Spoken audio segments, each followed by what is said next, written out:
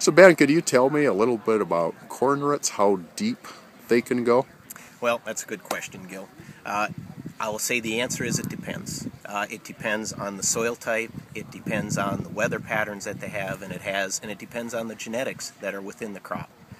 We have genetic families at Dow AgroSciences that we know are very strong rooted and can also regenerate roots very quickly after there's rootworm feeding. We have other ones that may not have quite the same root strength, but they have other strengths within the plant that provide good opportunities for growth as well. So when we ask about depth of rooting, it really depends on the season. If it's wet at the time of planting or at the time of development, it also depends on the soil type. Obviously, if it's a tight clay soil like we might have here in Indiana, the roots probably aren't going to penetrate as deeply as if it's in a loamy sand type soil in other parts of the corn growing areas. So your answer is it could be all of the above.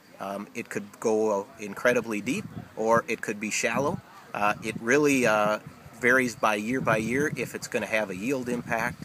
You know, if we had to choose a hybrid, we would choose one that has a strong root system that can adapt to many conditions.